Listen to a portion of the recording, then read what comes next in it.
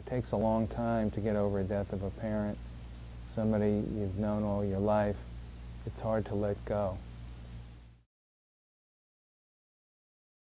You may want to have one of your mother's friends, your mother's sister or brother, an aunt or an uncle, somebody at church the same age, or in some other group that you may join, a garden club or a Rotary or something like that, to have some relationship with a person who is about your mother's age, to do things with and to talk about different things.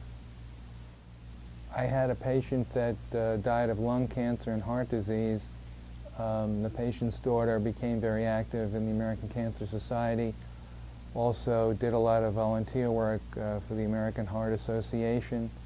They have a local heart ball. They have all sorts of fundraising activities, and she helped these agencies very much. I think it gives you the feeling that you're doing something positive, you're making a difference in somebody's life.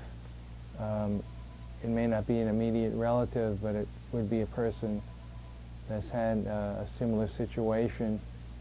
Go to the park, go to a movie, keeping the adult child busy in his or her free time would help a great deal, and also be available for any discussion or talks.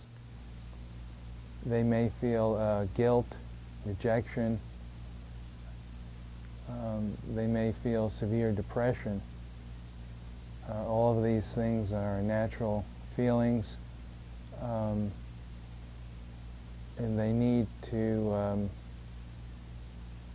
socialize with an adult person similar in age and background to the lost parent, and hopefully this will help these types of reactions.